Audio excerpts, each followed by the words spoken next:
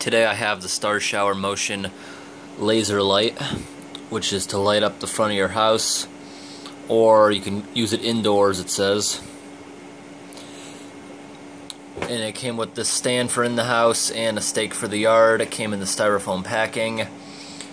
But I bought a whole bunch of these off the discount shelf. This one didn't come with a charger, so instead of returning it because of its cheap price, I'm going to see what's inside it. So here's the back of it. I removed all the plugs that keep the water out of the screw holes. Now these screws were odd, different. They were triangle shaped and I didn't have a screwdriver for that. I tried using different kinds of screwdrivers to try to fit them in there. Nothing worked, so at the end I just decided to drill out all the holes. And this thing is actually really heavy duty plastic. So I drilled out all the holes. Here, I open it up. You can see I drilled it out. Here's the wires going to the power supply. Up here is the freezing light. Here's the lasers in these aluminum housings. So I'm going to go ahead and remove these circuit boards. I snipped these wires and I left them long in case I want to do anything with this. There's a small motor inside it. And you see the circuit board, you can unplug everything in there, which may end up being very convenient. I'm going to unplug everything from the circuit board. All's unplugged. So the circuit board isn't even destroyed. It looks like that button I didn't even have to clip.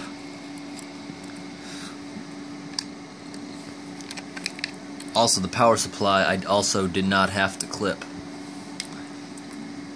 But here's what's inside it. I could probably snip this small zip tie. I'm gonna remove the motor. Okay, you remove this. You see it. The motor, it uses a small, I guess you could call this a little drive shaft. It goes down. And you see it connects down there to that lower part and turns that. Yeah, you could call that a little drive shaft. And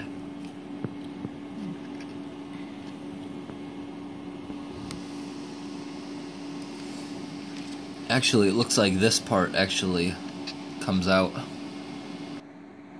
Oh yes, it does come out. You see this screw? There's a few of them around there, and it makes this inner part come out from the housing. Well, I'm going to do that right now. Okay, the screws are out. Now this is how it comes apart. There. So, with that removed, you can see this. There's like a shield of some type before you meet the glass. Oh, actually, with that removed, it exposes a set of new screws that you could take out. But this part, there's nothing interesting in that. I guess you'd remove that, and that's how you get the piece of glass out. Now here's the other part. I'm going to turn it around. You can see the ends of the lasers, and you can see the motion sensor. And you can see, remember I was saying that little drive shaft thing? That drive shaft thing would turn this gear. You see, and it turns those lenses, slowly re-aiming the lasers.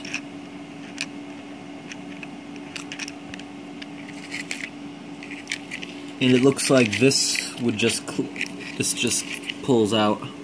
Yep. So I'm going to remove this part.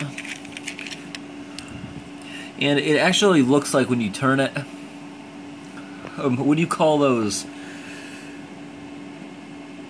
periscope, you know, you put it in front of your eyes and you slowly turn it, and you look through it. Actually, that is what it looks like. I'm looking through it with my eye, and it makes rainbows all over the place. And you can see it with the camera flash. That's actually what it looks like when you put your eye through it. Very cool. And it looks like there's even more to it, deeper inside the machine. And you see it's inside the gears. That gear just popped off. See the end of it, how it's square? That's how that little drive shaft earlier worked. Okay. Now these parts, maybe these come off. Yes, they do. You see, look at even more of that stuff is inside of there. Another lens. We can see all the rainbows. I'm holding it up to the ceiling. That looks really cool. And that right there must be the actual laser itself.